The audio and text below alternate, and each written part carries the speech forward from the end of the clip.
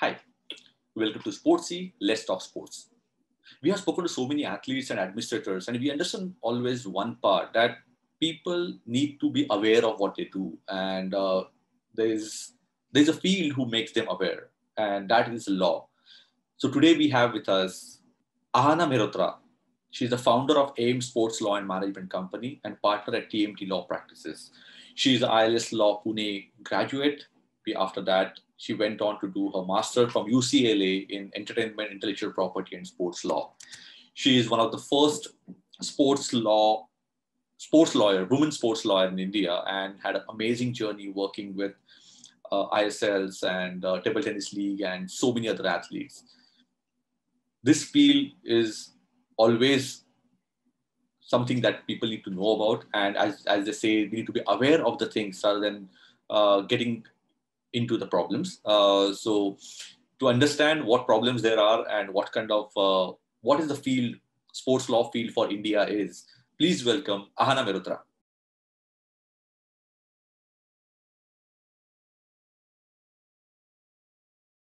Thank you for watching, thank you for liking, and thank you for sharing. But please do subscribe on the channel Sportsy Says that help us spread the word. We go by the same name, Sportsy Says, across all the social media handles. Please do subscribe on the channel Sportsy Says.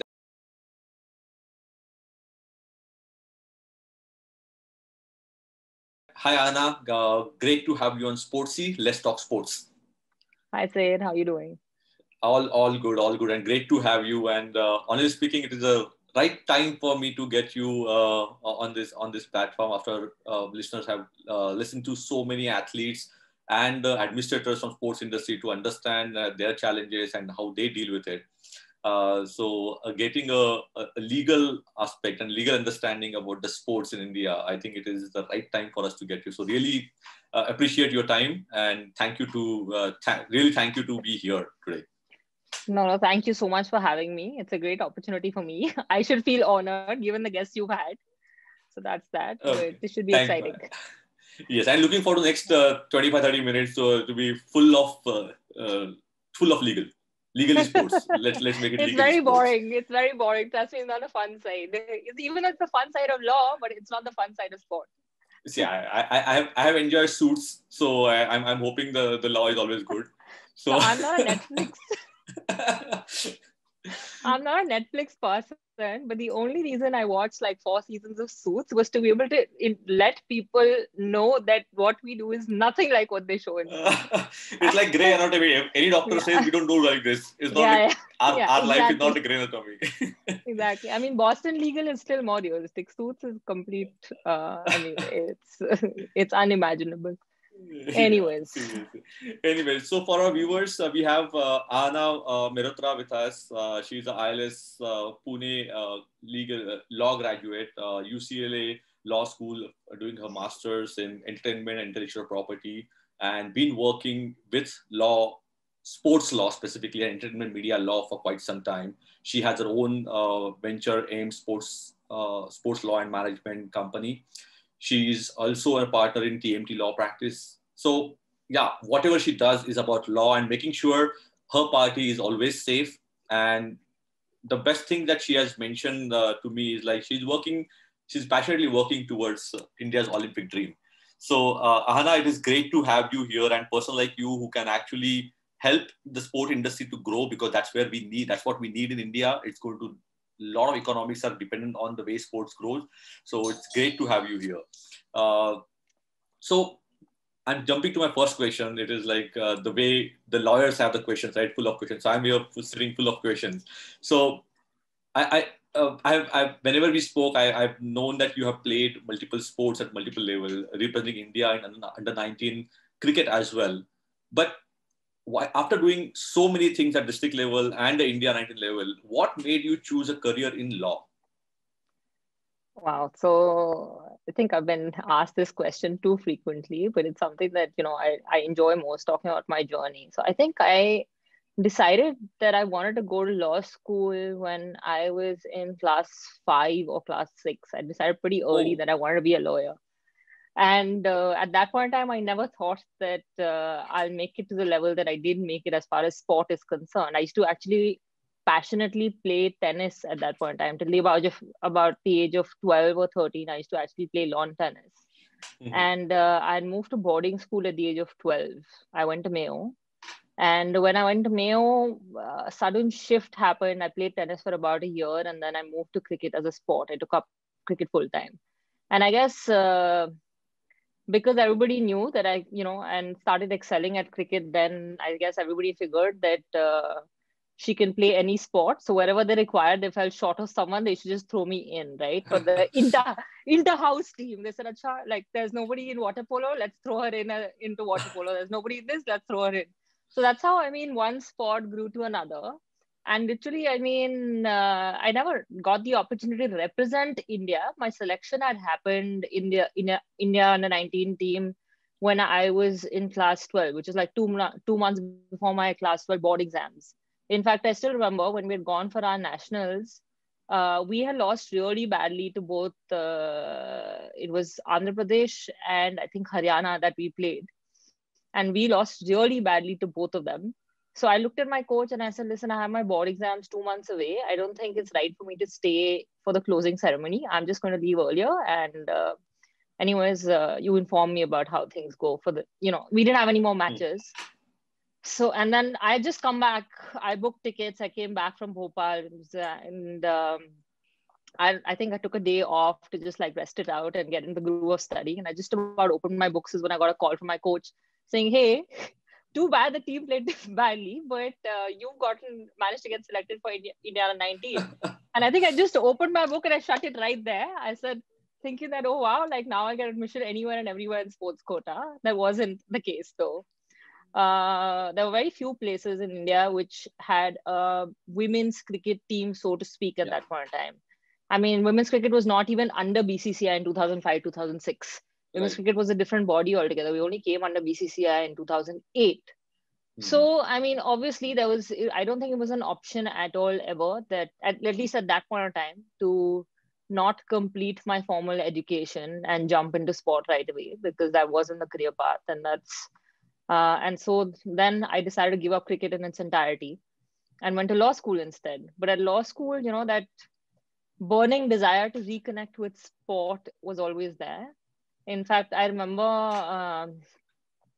another funny story. I went to my college university representative. There was an intra-college sports tournament that we have at ILS towards the end of each year. And, I told him, I said, hey, there's no cricket for women, but I'd like to play on the boys team. So he turned around and said, he said, we play with a leather ball. I said, that I almost got selected to play India. And he was taken aback. So then he didn't let me play on the men's team, but he was nice enough to arrange for like a women's tournament that year, as far back as this was 2006. I don't know if ILS still has a women's cricket tournament. But so that's when I sort of reconnected with sport a year later. And then it was like, okay, I need to connect with sport professionally is when I decided to pursue a career in sports law. And then that's when one thing just led to another. Nice. So that's essentially how the whole mix of sport and law happened. Yeah, and being an athlete, obviously, that time you probably never understood. We never understand while playing that the importance of the other aspects which are required. But I think now, if you look back, I think there are a lot of aspects that you might relate to the sports law and as a practitioner that you could actually help the athlete with or a league and team with now. Of course. So obviously, sports law, so to speak, is only, become a known field over the last half a decade. Yeah. Before that was still very restricted. Back in 2011, when I told people I wanted to specialize in this area, people would just frown at me and say, what is this? Does that even exist? What are you talking? So, of course, at that point in time, I was probably the first woman who was doing this in India. Mm-hmm. So I'd walk into a room and I'd still get frowns saying, what's a woman doing here? But the fact that, I had a fair bit of technical knowledge of various sports, having played them, mm-hmm. and in general, being a sports enthusiast following sport, because I could talk about the rules of the game and how it could work, or I could understand what the leg side and the offside was, so to speak. is when people became more receptive. That okay, fine, she knows what she's talking, So it was one of those Okay. things. Nice. So, and how did you decide to go to UCLA? It's one of the amazing institute when you actually go for any courses. But yeah, they are known for their law and sports law. So, how did actually that happen? Did So you? Okay, sorry. Yeah. no, go ahead.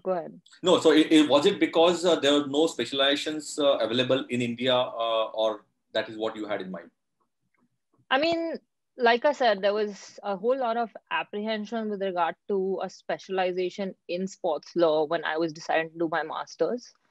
Also, it wasn't very easy. I mean, in the sense that I think I took certain things for granted back in the day. And I'm never ashamed to admit my failures. I think they only taught me. So, I mean, I also used to write a whole lot, especially in school. I don't think I wrote as much while I was in college, but I used to write a whole lot when I was in school. Like I was the editor for my school magazine and school newsletter for like 3 years in a row and stuff like that. So I think I somewhere took writing for granted, right? And then I had actually applied for my master's in 2010 to be able to then finish law school in 2011 and jump straight into a master's rather than stopping for a year, studying, working, gaining some work experience, and then going ahead to study. But when I applied to my master's in 2010, I had applied to, so I'd done like basically a research of all the law schools in America that had a course on sports law. But I was also always looking at law schools which offered courses and were recognized for ancillary areas. So which was entertainment, intellectual property, media, etc., etc. Because I mean, again, I was investing about 75 odd lakhs to a crore of rupees in doing the masters, and if there was so much of a big question mark in terms of whether I'll be able to recover the money that I was going to invest. So I wanted to have some sort of backup. So I applied to about 8 to 10 law schools in 2010, and simply because I don't think I thought through my statement of purposes, I got rejected to all 8 law schools. And well, it was a bit of a reality check, and I said, wow, like because my scores weren't bad. It was just basically a phase where I don't think I just put too much thought in my application process. And the year after, I worked for a year. The year after, when I looked at those documents to rework those documents and reapply, even to me, there were just a bunch of disconnected paragraphs out there. I was like, what was I thinking last year? Basically that. So when I reapplied, actually, I was fortunate enough 1 year later, not much had changed. I'd only worked for about 6 months by then. And I got into all 8 law schools. That's when I became spoiled for choice. So, I mean, I still remember the first law school that I had gotten into was USC. And then a bunch of others followed. And then Duke happened. Now, Duke was ranked amongst the top 10 universities for law in the US at that point in time, still is for that matter. UCLA features in the top 15. So, I mean, when I was going, it was at 14, if I'm not wrong, and Duke was at about 8. And that's when the big debate happened in my head. And in fact, I'd already paid up at Duke in terms of my seat reservation fee, etc. I'd also done my visa for Duke. And what Duke did offer to me was that they actually run a program in collaboration with University of Geneva in Geneva. So you can do up to 6 credits in the University of Geneva, even though they'll have like expert faculty from both Duke and University of Geneva. So I'd even enrolled for that program. And that's when my admission came through to UCLA. And suddenly it was a big question mark in my head. I said, okay. And then when I sat to do a SWOT analysis of sorts, it was basically, everybody turned around and said, hey, don't look at just the university name, look at the specific course that you want to do. So for entertainment law, I mean, there's no denying the fact that UCLA is the #1 course in the world as far as entertainment law is concerned, especially because they have the faculty that they have, because they actually get professionals from Hollywood and next door for them. Absolutely, right? And they had professors like Nimmer, who's like the authority on copyright. I mean, it's the most popular book out there, Nimmer on copyright, that there is. So they had professors like Nimmer who were teaching. So I went more after the course and the faculty than the overall college ranking. And that's how then I decided to pick UCLA. I still went ahead and did that course in Geneva. And I wrote to UCLA. I said, I'm doing 6 credits here. Will you accept it? And they said, no, we won't accept it. So for me to add those that certification of extra credits wasn't so important. It was more about being able to grab the best of both worlds. Correct. So I did get some experience of Duke. The faculty was really nice out there, and I made some amazing friends who I'm still friends with to this date as far as Duke is concerned. So I knew the whole batch of like 2013 from Duke Law School who came to Switzerland, and of course UCLA 2013 batch. But yeah, so that was basically, and what was the icing on the cake? And I think if even for a moment there was a doubt in my head with regard to I should have picked UCLA, I should have picked Duke over UCLA. I think that got cleared with an opportunity that I myself at the time of, sort of confirming my admission to UCLA didn't have an idea about. So UCLA, what they allow you to do is do up to four credits worth of practical training. And that is subject to you getting picked on campus in an interview. But so I was really fortunate that I got picked on, I sat for that campus interviews, and I was really fortunate that I got picked on campus by Warner Brothers. So I got to work at Warner Brothers for about 6 months, finish those 4 credits at Warner Brothers. So that sort of gave me the experience, even though I was always clear in my head that I wanted to come back to India and work, and I never wanted to stay in the US. But that definitely gave me that experience of what the work atmosphere abroad is, of that matter, specifically in America. And working in their intellectual property department and the anti-piracy department was, I think, one of the best experiences I've had as far as work is concerned. No doubt. No doubt. So yeah, it's been, I've been lucky to be at the right place at the right time, I guess, as far as certain decisions are concerned. I think that is exactly what matters, right place at right time, be it your sporting career or be it your professional career. I think anywhere that is what matters.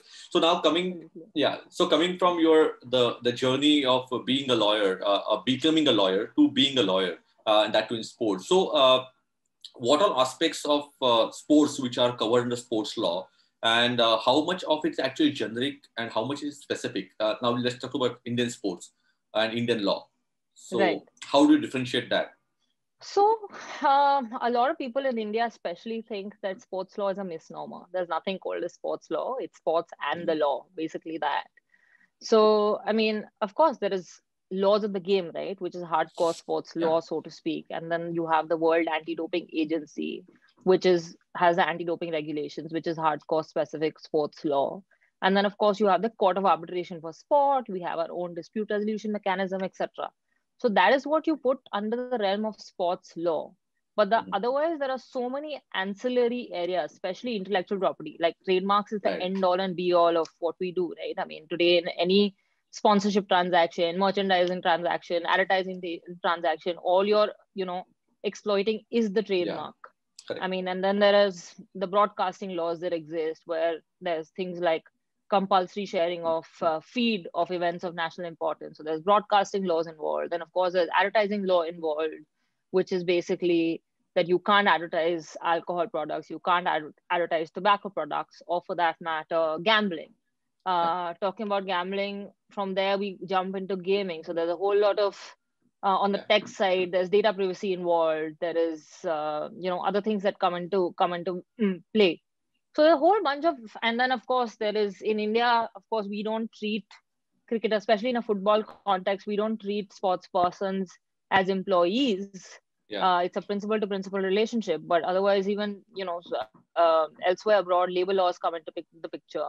Taxation laws, especially, I mean, I still remember in 2018 when GST came into effect, suddenly, you had to pay GST on barter deals as well. So it was like, okay, everybody's trying to sort of, put a figure on the value of the barter deal, so on and so forth. So, I mean, a whole lot of complexities and a whole lot of ancillary laws come into picture, and that's what it is. So it's, I mean, even as a sports lawyer, you have to have, you have to be an expert lawyer or a good lawyer to then be able to excel in sports law. Without being a good lawyer, I don't think you can excel in any field of law for that matter. You have to understand the basics, right?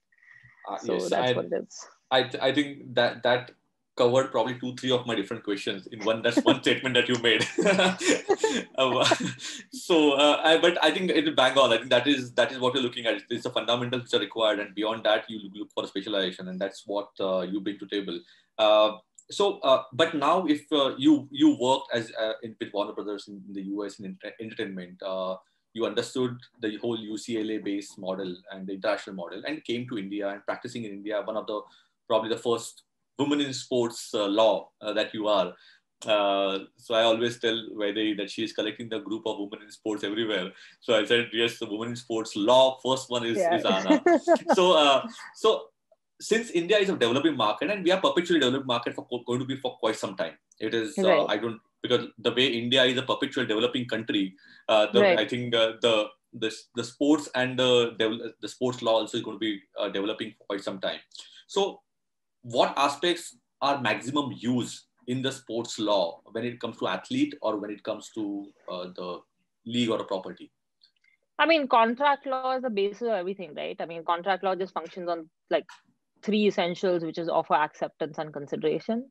So if you know what contract law is about, then that's your basics to start with. I mean, of course, with years of experience, like in my probably first year, which is 2013, when I worked on my first league, which is the badminton, then it was called the Indian Badminton League, now called the Premier Badminton League. So I structured both, right? IBL and PBL in 2015. So when, of course, working on the IBL side of things, it was my first league that I started out with in India. I was only like basics. My boss was only telling me, okay, put this into the contract, right? Build it in. But of course, having gained that experience and having then worked in 2014 on the ISL side, and then 2015 moved on to the team side of things. And then 2015 again sat down to structure the table tennis league and then the snooker league and volleyball. And like so many things happened after that, that more than just what I was drafting in terms of contracts and that whole advisory, of course, I mean, given my interest in sports law, having studied in depth, I was aware of the rules and regulations. So, drafting an anti-piracy, anti-corruption policy, or for that matter, anti-racism policy or anti-doping policy for a particular league or a tournament wasn't the hard thing to do. But it was more about then eventually today, and that's the reason I run a sports law and management firm, because I do so much management advisory. Just understanding the commercials of a transaction. And that's why sometimes, I'm doing more in terms of spending a whole bunch of hours in terms of just telling people that, okay, maybe the numbers that you have are too high, or for that matter, your estimate is too low. And this is probably a better way to structure it. And it was nice that, COVID also threw a fresh bunch of challenges at us in terms of from a commercial viability, not just from the way if you understand the commercials behind it is when you're able to draft a contract. I mean, it's not as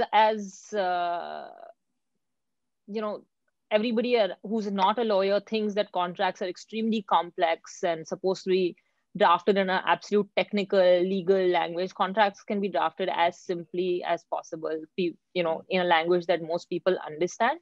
So I think once you have like the basic understanding of how you work, even from a broadcast perspective, right? Most people don't understand that you have a different production team that you hire is the one that you bring on ground. And then there's an uplinking process, there's a downlinking process, how the clean feed then is, advertisements are added onto it. So if you understand the transaction is when you'll be able to write that contract down. So I think basically what I said earlier, that having the knowledge of other laws is extremely important to then be able to structure a perfect sports transaction. And of course, with experience comes the whole commercial understanding, right? So when you work on various transactions is when you know. Yeah. So I think, what you said about experiences matters the most. And what I'm getting from here, you can correct me if I'm wrong, is only sports law is something will not take you to the level that you are or where you want to be. And the understanding of considering sports, media, entertainment as a whole bunch together along with IP, I think that combination is more apt than only looking at sports law and specializing in sports law. Absolutely. I mean, today with the advent of technology and with esports getting the kind of numbers that we have seen, especially over the last 6 months, there's so many other things that you need to understand. I mean, everybody now is suddenly talking about data privacy. Everybody's talking about image rights. Athletes are coming together to file suits in terms of how video gaming companies can't use their image or something. Even similar. I mean, all kinds of issues are rising, right? So if you don't understand the basics, then how are you going to get into, like, from an athlete perspective or from a rights holder perspective, how are you going to get down to protecting their rights? But Like you said, Yeah, it's still a developing field in India, especially because athletes don't make the kind of money that they, make abroad. So it yes, is a bit of a challenge in terms of them being able to afford specialists, or for that correct. matter, them even understanding their rights, or for that matter, I mean, today the market size is also small, right? So they're only, I mean, it's literally in the sports industry. I don't even think it's 6 degrees of separation. I think it's only 2 degrees of separation. Everybody Yeah, knows everyone because the industry is so close knit and so small. exactly. Yeah. But it's great that new players are coming in, new aspects are being explored. Like I absolutely enjoy it when clients pick up the phone and want to brainstorm on a new idea which they Mhm. suddenly thought of, and especially now today, there's so much happening in terms of from a games of skill perspective. I think everybody got super excited when the Dream 11 figures in terms of Yes, their evaluation were published sometime last year. I think it was 2018 when they were published the first time. And then suddenly everybody got excited that, okay, yes, let's explore the games of skill market. And then suddenly over the last 8 months, we've seen a shift from people not, suddenly people realize that, hey, if there's no live sport, there's no fantasy. So now let's move away from fantasy and let's look at the KBC model, so to speak, or yeah. the e-gaming model, or for that matter, other sort of games of skill. So it's been definitely an interesting time to watch for in the coming time. Yeah, and while you were saying that there were few ghantis were happening in my brain about which question should I ask first. Let me go to so because you spoke about the fantasy and game of skills, you spoke about the athlete, you spoke about the esports. So I said let me start prioritizing my question. I think let's go with the athlete first.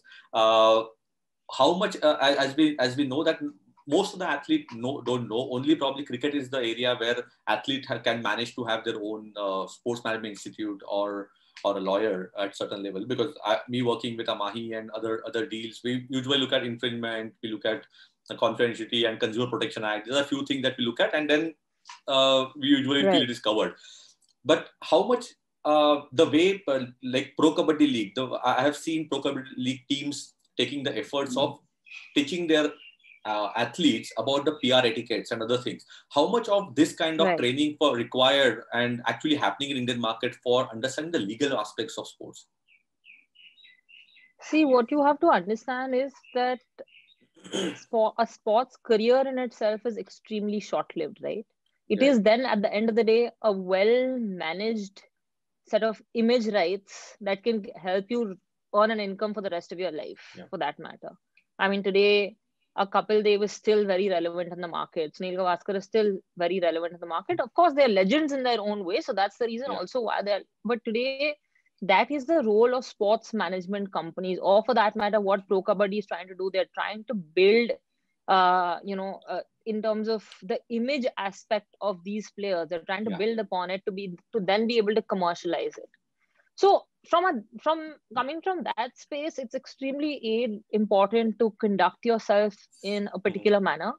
I mean, we saw the whole outro that took place with regard to that whole Hardik Pandya Coffee with Karan Yeah. episode. Coffee with When, current. I Yeah. mean, Gillette withdrew their endorsement deal with him, and things like that happened. Simply so, I mean, because and today even like say the Advertising Council of India, they say that sports persons are essentially persons who are in this. They include sports persons in their definition. So they say that because you're in the position to be able to influence others is why you're supposed to be conducting yourself in a particular Yeah. manner. So you're not supposed to be indulging in like false advertising.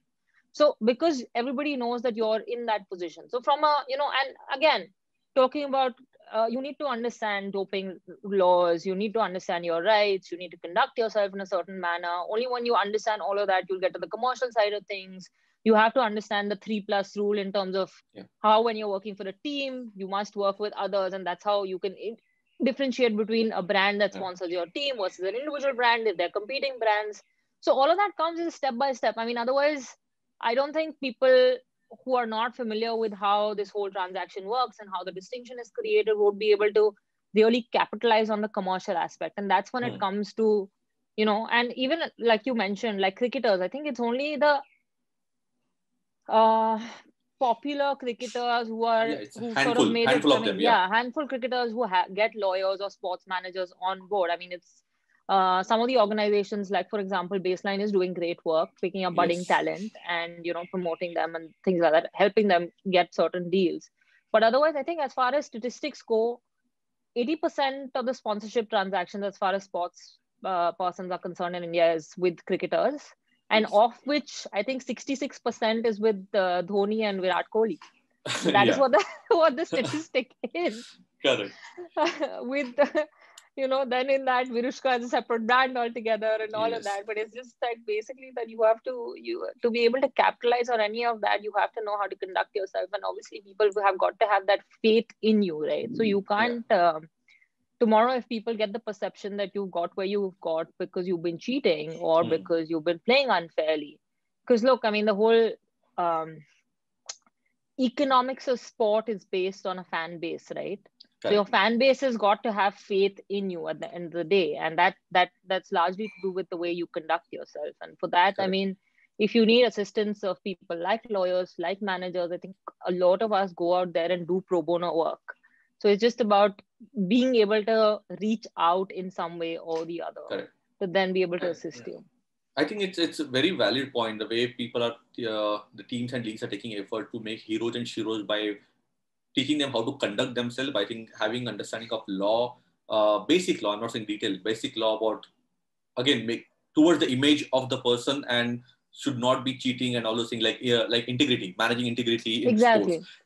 I think this is something really important, and I think that's why I Yeah. call it a developing thing, right, for I mean, us. there was such a massive outrage with regard to Yuvraj Singh having made that comment, right? He used the word Yeah. bhangi or something, and that was such a massive outrage. I mean, even though he didn't do it from a coming from a racist perspective, he didn't Yeah. intend to be racist about it. But I mean, things today, the audience has become so sensitive towards Yeah. such things that I mean, I think, of course, some things are completely bizarre, so, like you would call it. Like I was reading the other day, I think there was a BJP MLA who's filed a suit against Amitabh Bachchan and KBC because they asked a question on, I think, Ambedkar in terms of which was the sacred book that he went and burnt. Only, you know, from a perspective of wanting to abolish this whole caste system. And I think all the options were given with regard to were of Hindu mythology books. So it's how can you give all options which are concerning Hindu mythology? Because I mean, he's trying to disrespect the Hindu religion, so to speak. So sometimes it's absolutely bizarre in terms of the kind of issues people raise. But from all of this, all we understand is that the audience is extremely sensitive. They're Yes. watching and with the advent of social media, right? Your Yeah. every move is visible out there Yeah. to the people at large. So now you got to be more conscious of how you conduct yourself and the way you are at Yes. any given point. Yeah. People And are I think it interested in is. your personal lives, people are interested in your Yes. professional lives, people are interested in you all the time. Yes, and I think those are the price that people pay for being there, and want to. They also want to showcase what they Of can course. do to increase the brand value. So that's a different topic altogether. But yeah, I Right. think it's understanding of people like you teaching them, and I think the way you spoke about the pro bono work that reach out, we can tell you about the basic thing. It may not be Hmm. the everything, but at least something for you to be aware of thing. I think making aware is more important than completely having a full knowledge about it. So, Absolutely.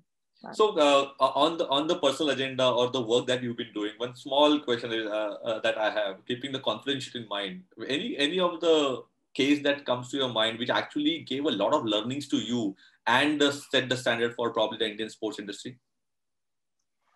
I wouldn't call it setting the standards for the Indian sports industry. I like to give Nandan the credit for that. I think Yeah, having been the pioneer and having started as far back as 2006, yeah, you know, and yes, working on IPL and making sports law a known industry in India, I think he's put in a great amount of effort. So I'll let him take that credit for, yeah, sort of setting the standard. And I don't think anyway one particular case has anyway set the standard. It's the people who worked in the industry and made the industry what it is today.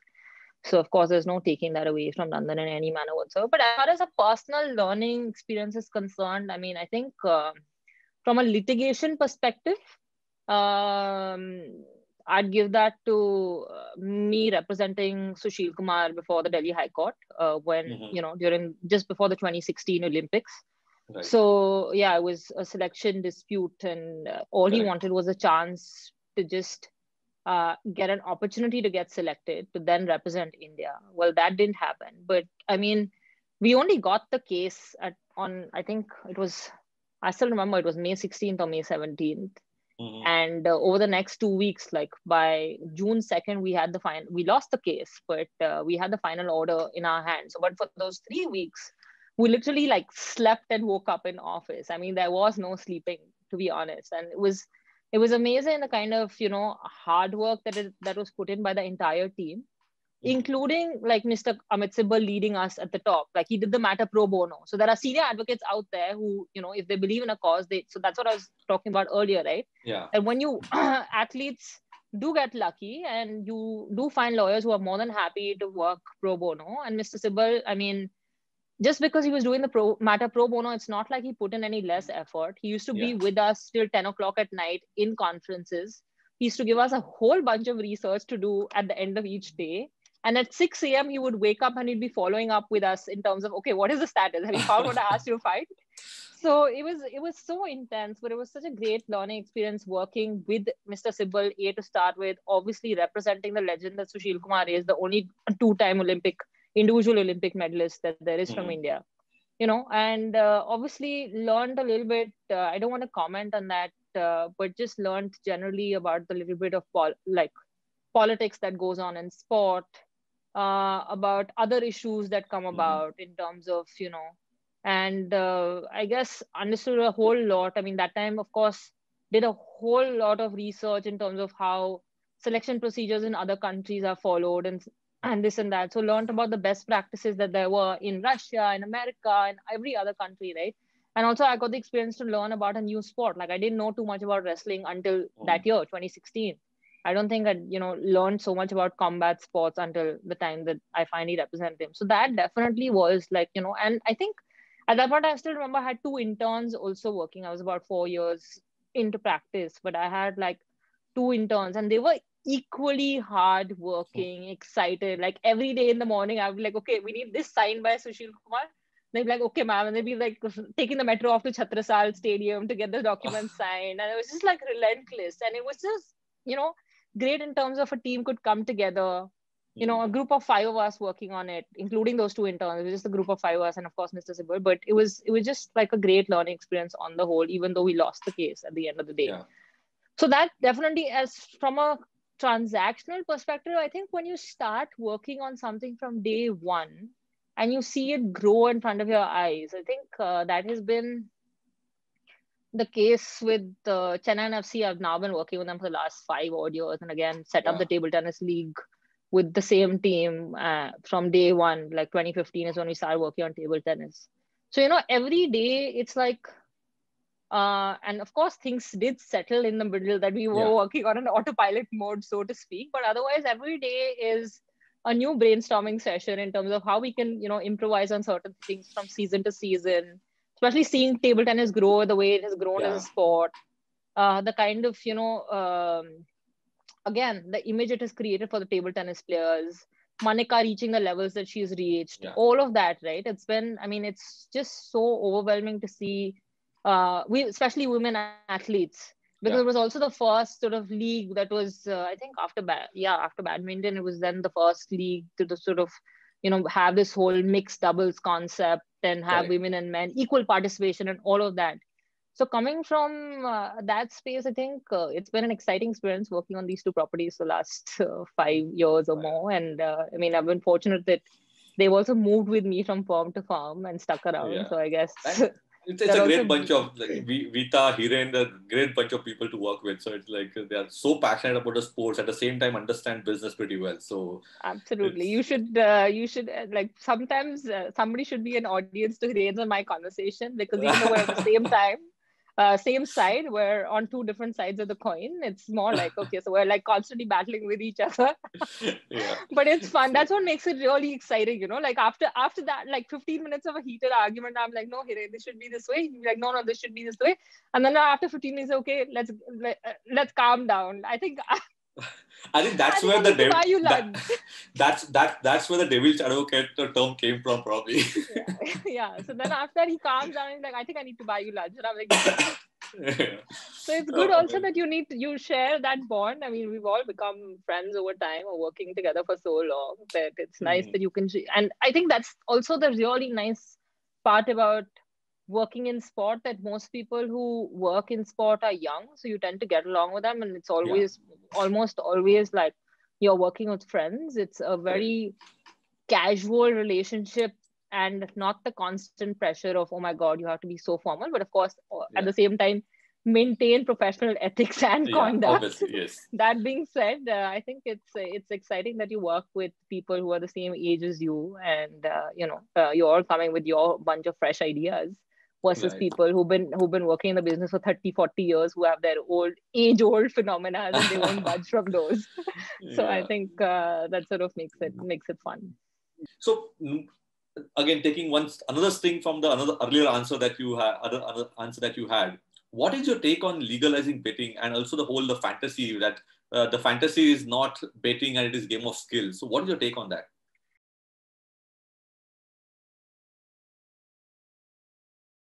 Excellent, Aahna. I think I asked for 30 minutes and I've taken more than that time.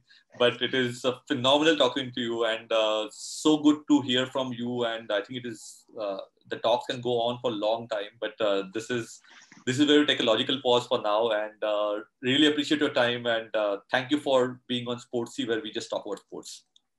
Thank you so much, Sid, for having me. This was really fun and exciting, and hopefully we'll do more fun stuff in the future. Take care. Looking forward to that. Thank you. Thank you.